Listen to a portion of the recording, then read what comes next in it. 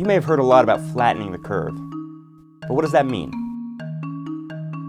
Experts use the epidemic curve to describe the lifespan of a disease outbreak. The lifespan of any disease, for example the seasonal flu, can be visualized as a curve with a tall peak in the middle where most of the cases are occurring. The idea in flattening the curve is to spread those cases out over a longer period of time. Right now in the United States there are approximately 2.8 beds for every 1,000 people.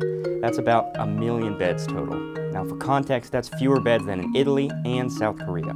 With COVID-19 now in the mix, those beds are going to be taken up quickly. And with the healthcare system overwhelmed, it's going to be very difficult to get the critically ill to the services they need to recover. That's why we need to flatten the epidemic curve.